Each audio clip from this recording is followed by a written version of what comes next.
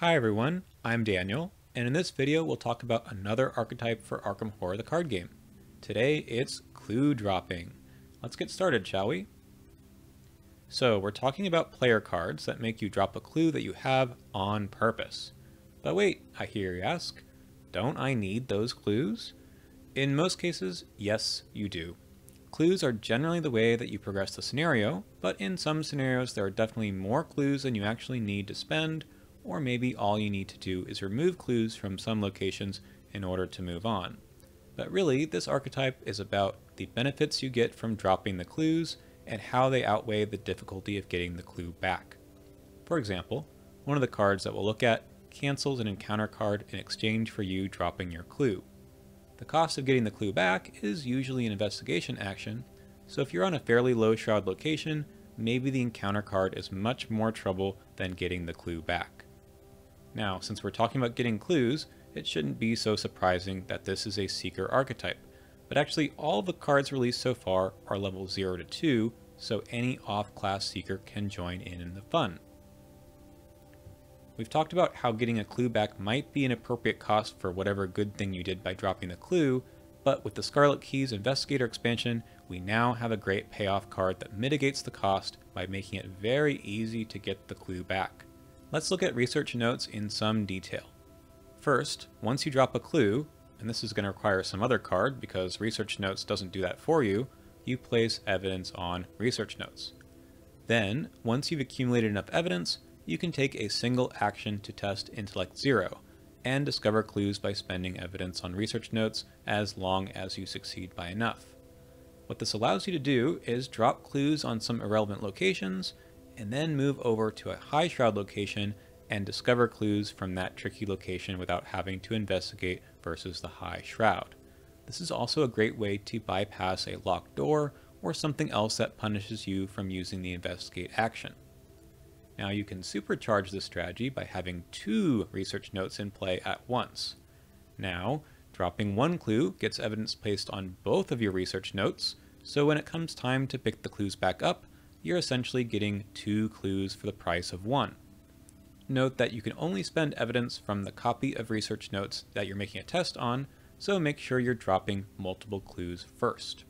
This clue dropping strategy is a bit unusual in Arkham Horror because you're essentially trying to spin your wheels for the first several rounds in a game. In fact, you want to drop clues as much as possible, but then you'll get an absolutely explosive payoff in a single action later on that bypasses difficult locations. Okay, keep research notes in mind as we go through some of the enablers. Remember, not only might you be setting yourself up for some big research notes turns later on, but you're also getting a benefit from these cards too. First up is Quick Study, which is incredibly simple. Drop a clue, exhaust it, and get +3 to whatever test you want. You could even do this for the research notes test itself, giving you essentially +2 clues discovered to that test, as long as you don't auto-fail. Oh, speaking of the auto-fail, why not just cancel it altogether with analysis? Placing clues on your location is no big deal in this archetype, and I've seen people deliberately drop all of their clues with analysis just to charge up 2 copies of research notes. Finally on this page is Forewarned, which is the encounter deck protection I talked about earlier. Great way to make sure the mythos does not get in the way of your shenanigans. Next up, we have 2 more ways to drop clues from the Scarlet Keys. Captivating Discovery turns your clues into filtered card draw. Might not be a bad idea if you need to search out some of the other goodies we'll get to later. Bizarre Diagnosis is a little niche, but if you're playing one of the squishier Seekers, it's good value if the clue drop is a benefit too. Finally, we have the Jewel of the Clue Droppers, Dr. William T. Malison himself. His level 0 version is fine. If you don't like an encounter card, shuffle it back in and try again. Give him some XP though, and he'll work on something bigger. Now it works to protect any investigator at any location and lets you choose which of the 2 cards you want to draw first. The one that you didn't like, it doesn't go back into the encounter deck, it actually goes straight into the discard pile, so you won't have to worry about it for some time. Now for some payoffs. These early cards are not really part of the clue dropping archetype per se, They really just are a nice way to take advantage of there being clues on your location. And since that's something you can control, these cards are a nice way to fill out a clue dropping deck. As long as there is a clue on your location, Inquiring Mind gives you 3 wild icons, and Preposterous Sketches lets you draw 3 cards. Same deal with Truth from Fiction and placing secrets on your own assets. Last, I threw Fieldwork in here since it gives you some bonus if there is a clue on a location that you move to. Probably this won't be a clue that you dropped, but who knows, maybe you can engineer that. Alright, last up are the payoff cards from the Scarlet Keys. As if all this stuff wasn't good enough, you can also get an additional action if you drop a clue with Press Pass in play. What will you do with that additional action? Well, maybe you'll pick it right back up with Research Notes. So before we talk about some specific investigators, let's just run through a quick example as a review. Let's say you have 2 clues, and you're at the lighting box location, which itself has 2 clues, and a locked door attached. Very sad. You would like to get those clues without getting rid of the locked door, so your Mythos phase comes along and you draw Treachery. Doesn't matter which one, just cancel it with Forewarned. This will drop one of your clues on your location, and you get to place an evidence on each of your research notes. Next, go ahead and exhaust that Press Pass so you can take an additional action during your turn.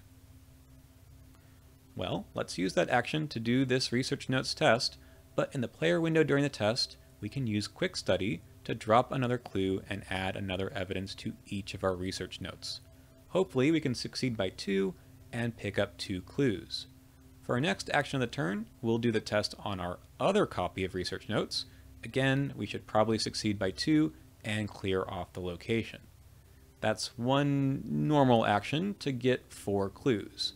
That's not all that impressive since we had to drop 2 of our clues in the first place, but we did get to cancel Treachery and not waste our time with the locked door.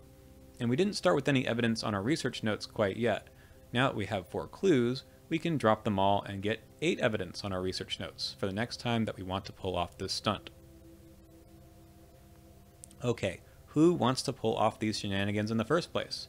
Let's start with Roland Banks, who doesn't mind dropping clues because he can just pick them up again with his ability. After you defeat an enemy, discover 1 clue at your location. Now he's probably not going to go with double research notes because he'd also like to have a free hand for his gun, which gets powered up as long as there are clues on his location. Quick Study is already a fine choice for Roland, and you might make use of other parts of the clue dropping package too. Next is Roland's core set partner, Daisy Walker. She is a prime candidate for Research Notes because Research Notes is actually a tome. Daisy can use her tote bag to carry it, and she can use her additional action on it no problem, and her high intellect guarantees she'll pass the Research Notes test with flying colors. Next, let's look at a few investigators from the Scarlet Keys. Daryl Simmons can certainly play the clue dropping game, and for him he can use the extra evidence on research notes to reduce the difficulty of any test by 2. If you happen to draw his elder sign, you can place evidence on research notes. That's basically an extra clue out of nowhere. Next is Vincent Lee. He can take all the cards we talked about, and he's already interested in Bizarre Diagnosis in order to heal damage. He doesn't have any other particularly interesting synergy with dropping clues, but you might want to give it a try. Okay, for a 5th investigator, I chose Trish Scarborough. Her off-class is Seeker, so she can take all the cards, but as a rogue, she's also interested in succeeding by X. Taking a test of 0 every few turns is a great way to turn on Lucky Cigarette Case or any of the other powerful rogue Succeed by X cards. Finally, Trish is of course thrilled with there being clues on locations, as it lets her trigger her ability to automatically evade enemies. That then brings us to the end of this archetype guide. I hope you enjoyed looking at the cards with me. Clue dropping is a pretty interesting archetype that is now rather well fleshed out with all the cards released from the Scarlet Keys. It does require some interesting decisions and piloting, so that isn't so straightforward, but go ahead and give it a try if you haven't already. I'll be back soon with another video, but in the meantime, check out some of my other videos here on the channel.